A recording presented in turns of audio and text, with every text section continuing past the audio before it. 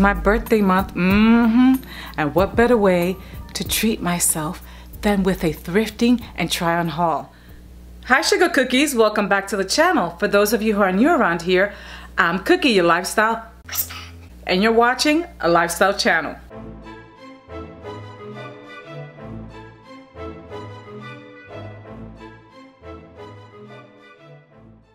I got items from Style Encore, I got things from Goodwill, I got things from POSHMARK, I got things from a thrift store that I don't remember the name of, but nonetheless, we're gonna check them out. Now, I'm sorry Sugar Cookies, I cannot try everything because I'm having shoulder issues.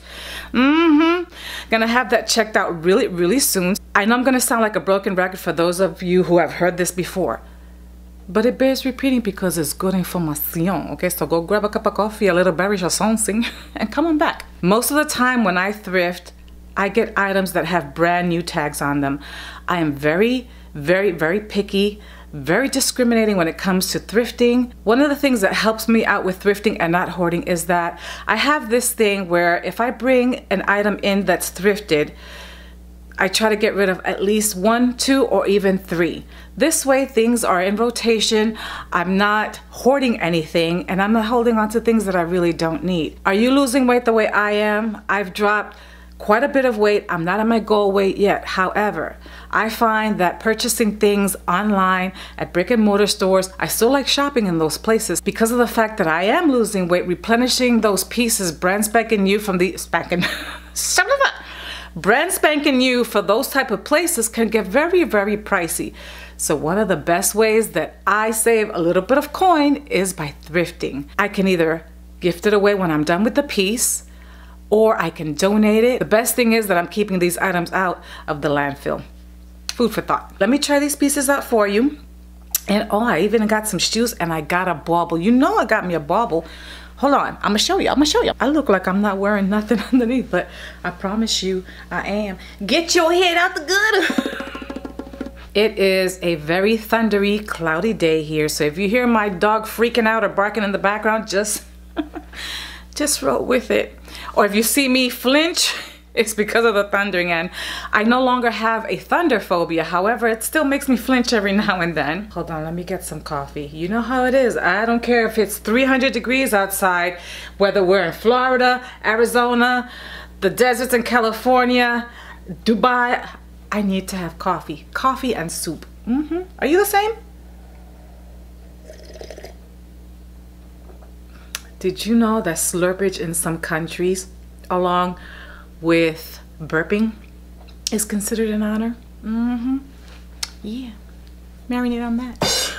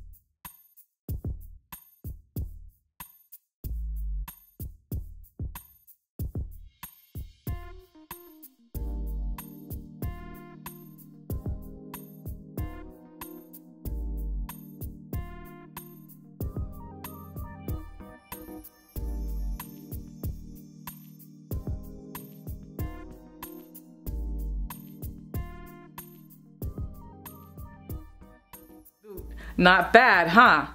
I'm telling you, that piece that cost $100 and something that I got for $1, brand spanking new. Oh my goodness. One of my best friends, Sarita, she was the one who did some digging and some searching, went down that rabbit hole to find out how much that indigo kimono style jacket cost. And on sale, you saw it was $168. I don't know how much it is regularly. I do know that indigo is a very expensive pigment. It's handmade, so yeah, I could see it costing that much, but was I gonna pay that much for it? I don't think so, but that's how I do. Bougie, but bougie on a budget. Or as I say, a bougie. If you like this kind of content, you found some value in it, a chuckle, a laugh or two, smash that subscribe button. I'd love for you to join my lifestyle sauce. Donate me a thumbs up. This way it tells the algorithm that you like what you see, that you're having fun, and it puts me out there to the masses. Thanks for sharing my videos. That's another way that you can help this channel grow as well. Let me know what kind of videos you'd like to see on this lifestyle channel, and I'll see what I can put together as soon as possible. Don't forget to turn your notification bell, you know, the ding ding ding dong bell, and select all. This way YouTube lets you know of all my videos. As I say around here, be blessed, not too stressed, and I'll see you in the next lifestyle moment. Woo, I'm a baby. What will you say? Is it gonna start thundering now? Oh well. I mean, after all, it's June and it's officially Hurricane season here in Florida. Now, slow your roll, girl. Be like, zing, bougie, bougie.